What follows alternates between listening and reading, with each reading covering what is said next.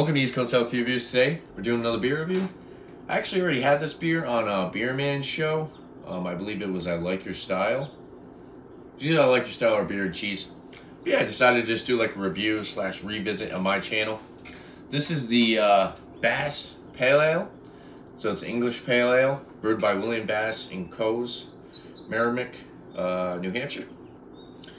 It says, this fine pale ale has been brewed in the Great British tradition using the finest two-row malted barley. Originally brewed in 1777 by William Bass Brewers Limited, Burton-on-Trent, England. The ABV is 5.1%. It actually shows the calories, 156, 12.4 grams carbs, 1.8 grams protein. It's got this weird date on it. It says 21, 28, 4, and then some other letters. So I'm not really sure exactly what the date is, but it should be pretty fresh. Yeah, crack this open and check out the appearance. So from what I recall, I did enjoy this beer. I think it was with cheese. I think it was with beer and cheese. Yeah, let's pour this up.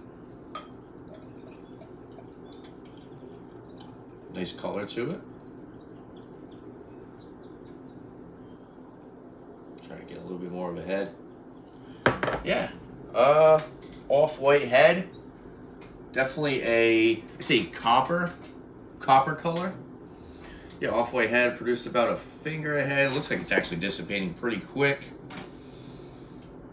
Not sure if it's going to leave a lacing.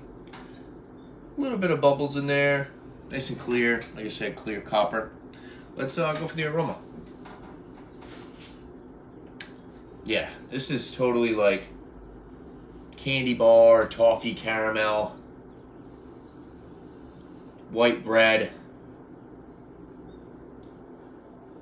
a little bit of floral grassiness going on, even like citrus as well. Yeah. Smells, honestly, like I said, it smells kind of like a candy bar beer. Lots of sweetness on the aroma. Lots of sweet malts. Yeah, smells all around pretty good. Pretty decent. 5.1% ABV. Really nice standard ABV. And, yeah, let's dive into this. Cheers, guys.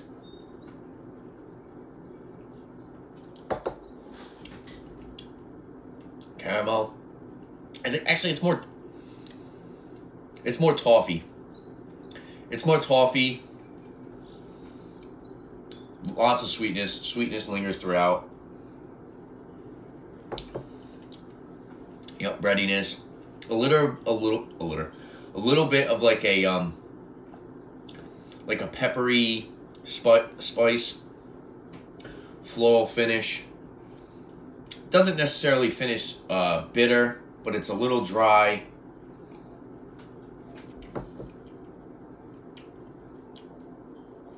Actually, like grapefruit and like lemon, grapefruit and lemon on the finish.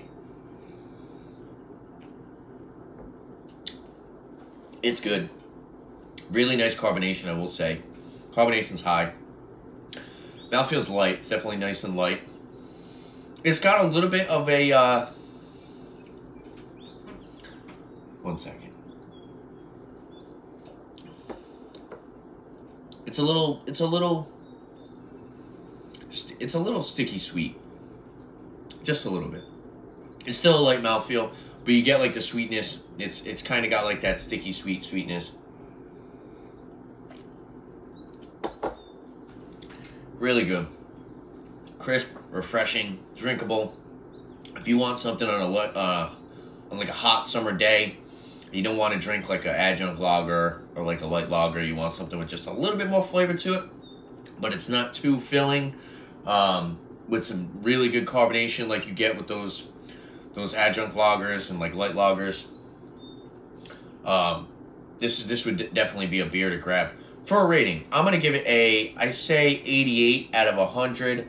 I forgot what I rated on his show, but I think I'm gonna stick with 88 out of 100. Yeah, it's good. It's there's nothing like crazy about it. It's one of those beers where it's kind of like drinking a candy bar. So if you like like the Samuel Adams Oktoberfest kind of has that same aspect with that like sweetness from that caramel. It's kind of like that candy bar flavor. I think you would enjoy this one as well. Someone who doesn't like hops, I think necessarily would enjoy this. It's like I said, it's not necessarily bitter, but there's a little bit of like a peppery spice, floral finish to it.